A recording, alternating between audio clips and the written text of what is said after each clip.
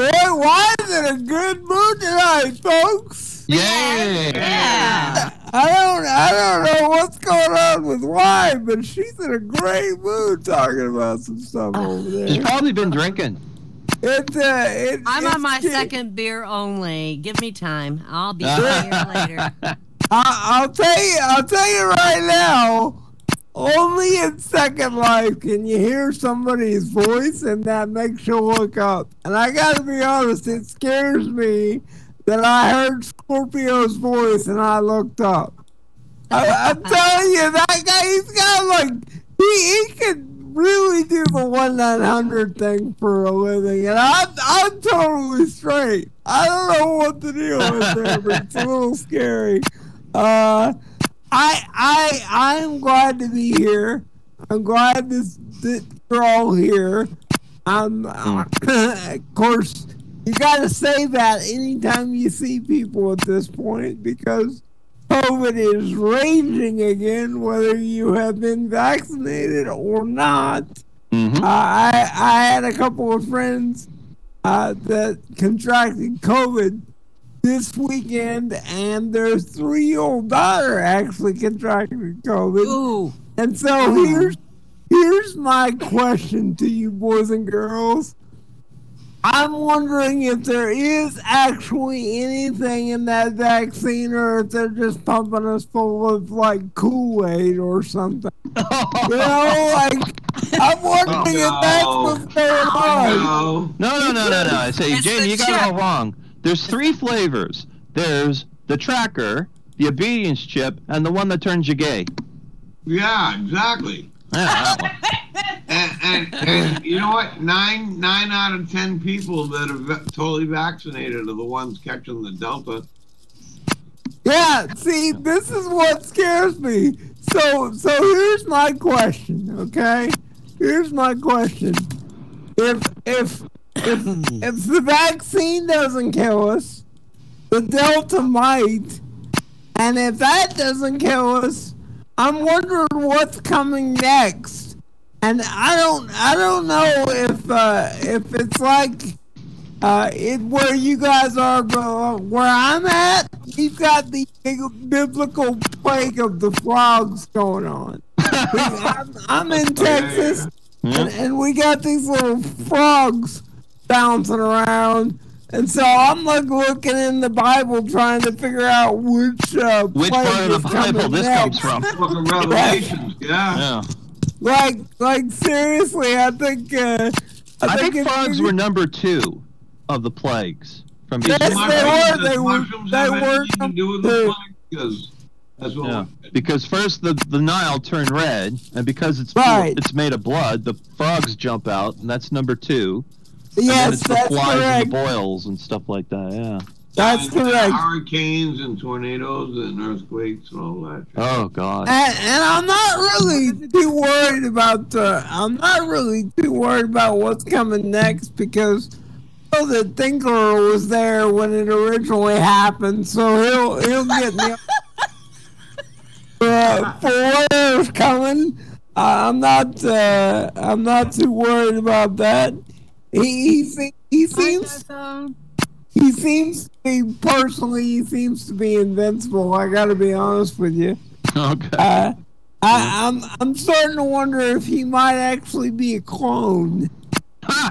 Because it doesn't matter where you go, Thinker is there. And so this brings up a very interesting question. He's been around so long, and he's met a lot of people and dealt with a lot of people. And so I have one very interesting biblical question for Thinker, and that is, how in the world did Moses handle his hair? That Moses had to have had some hair that was out of control. You know what I'm saying? Like, you wander in the desert for 40 years, that's got to be some long hair. And you know, if you read the Bible, they talk about all this. They talk about this cleanliness and all this stuff that you got to do to be holy. at this point, I'm thinking to myself, if you're wandering around in the desert, pretty much anybody that's had a bath within the last 6 months is probably going to be considered pretty clean. So I'm wondering about that, to be honest with you. But I gotta be honest. I'm having these biblical thoughts because the COVID is really, it's getting freaky out there, folks. Like, we're almost back to square one. I'm waiting to get back to the point where I go out in public and I see a biker wearing a mask again. Like, that was the thing that I saw that actually happened. A biker wearing a mask as he's riding his bike. Like, well, it keeps the bees out of his mouth. Yeah. You know, yeah, you know, if you go on a bike on a really bad time of year, do you know how many insects you swallow? Yeah. That's a lot. A lot. I always wore a full face helmet. Yeah. Are you talking motorcycle or pedal bike? It could be either one. You know, They're never going to mandate the mask. It's going to be up to the states, and thank God we don't have that. It's going back to it. So here's what I'm wondering, boys and girls. Here's what I'm wondering. If we have to go back to a mask mandate, can I get a mask that says, "I've had COVID, leave me alone"? But why not? Freedom of speech.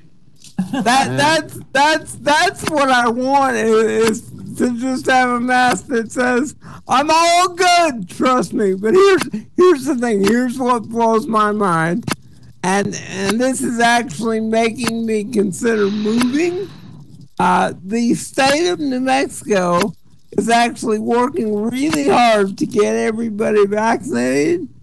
And I kid you not, everybody that is vaccinated is eligible to enter a vaccination lottery for $5 million. Oh, I've seen that, yeah.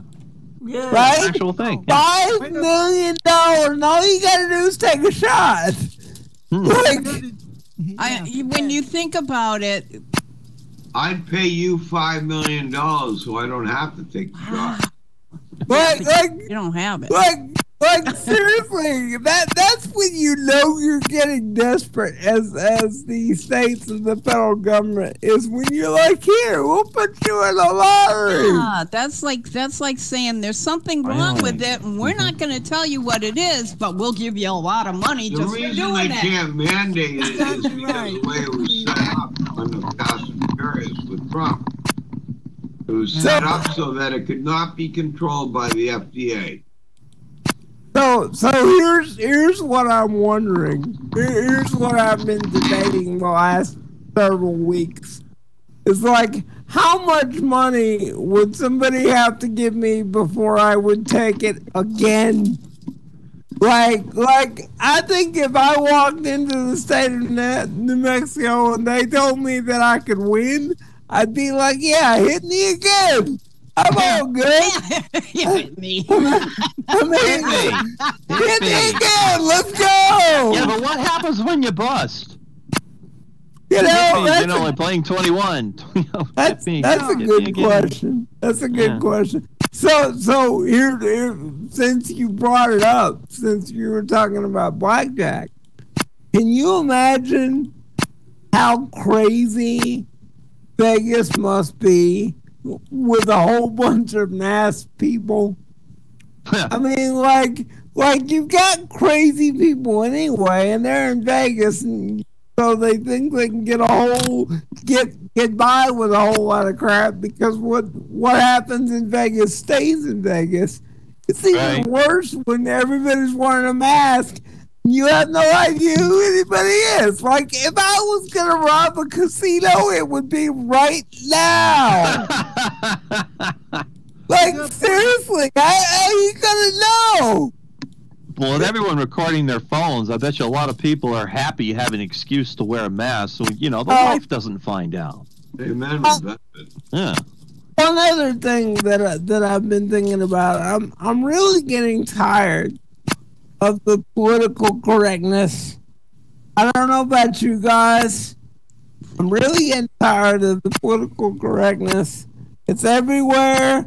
Everybody's trying to be nice to everybody else. You don't want to say anything insulting. So I'm letting you guys know right now that I am not insulted. I am in a wheelchair, and from now on, I'm going to start calling myself an irregular American. They have drugs for that. That's awesome. They have drugs to turn you into that. I'm I'm an irregular American too. Yeah. I'm not offended. I am an irregular American, and I'm proud of it. Darn tootin', yay. Yeah. Let's start a group. Yay. I'm all about that. And see, here's my question. If we start this group, I'm starting to wonder in my mind what the logo would look like.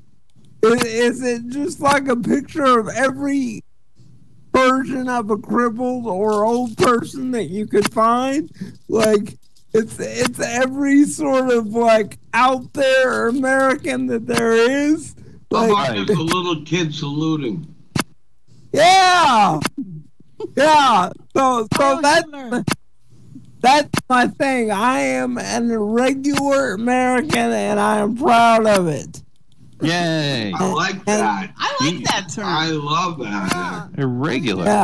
Yeah. I think it's great because anybody who is a little bit of a freak show can be an irregular American. You know what? Yeah, you don't have to keep adding another prefix to it. Like Yeah. The facts are that the majority of Americans are irregular Americans.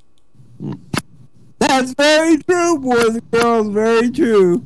So I think we're gonna start something. Now we need somebody smart enough to understand how to get a hashtag started on Twitter. Oh, We can really, like seriously, if it works for Black Lives Matter, we could probably really make some money. Hey. Yeah, put a GoFundMe page up for a non-profit. Yeah. Yeah. We'll create the Church of Irregulars. All right. That is. As a Canadian, I'm downright jealous of this now.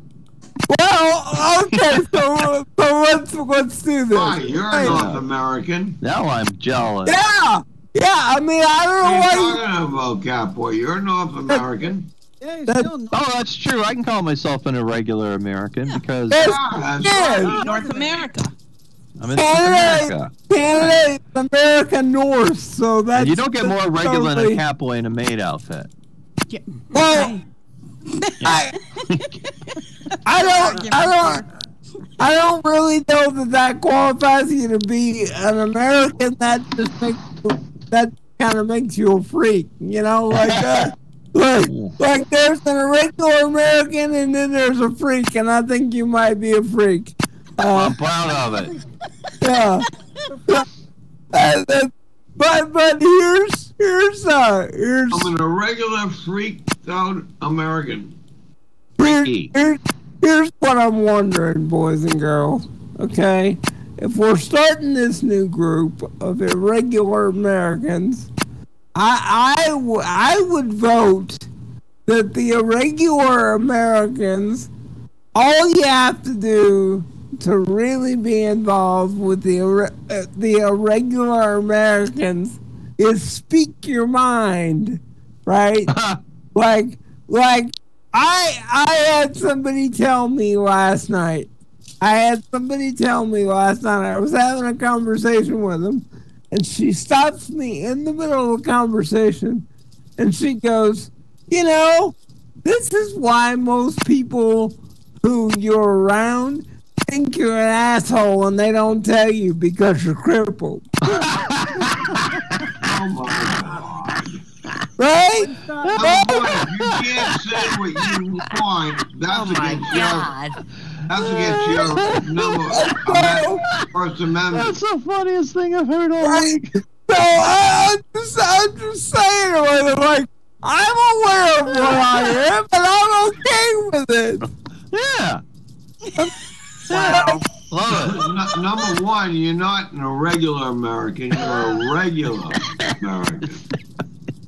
Well, I'm regular on days, some days. Well, that's a whole other problem. That's a whole other problem right there. That's just a bunch of shit. Yeah, I know. I mean, let's be honest. That happens to everybody. That thing. That's not good at all. I mean, for crying out loud, they wrote a book about it. You ever read that book? Everybody poops.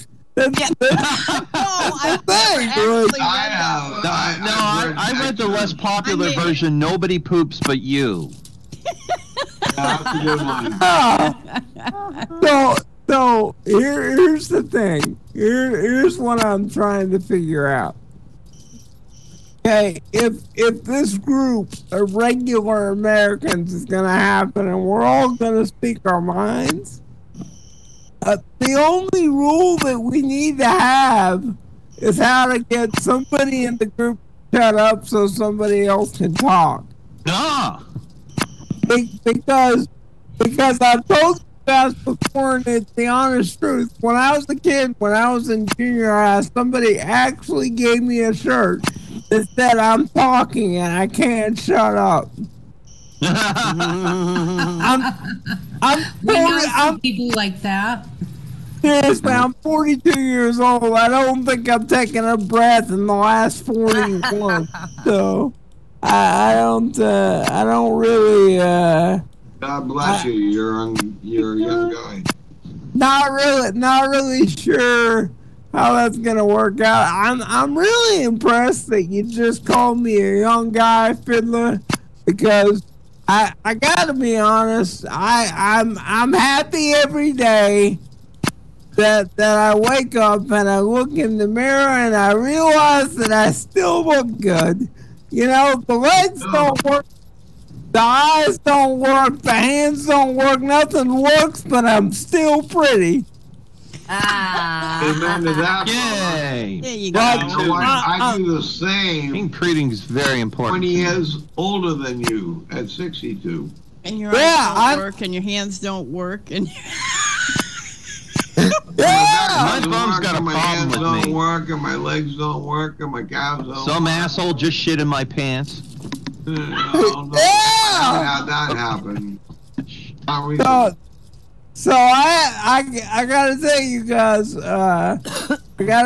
guys, a story. When I was younger than this, when I was about 24, 25 years old, I used to get out and go to the comedy club.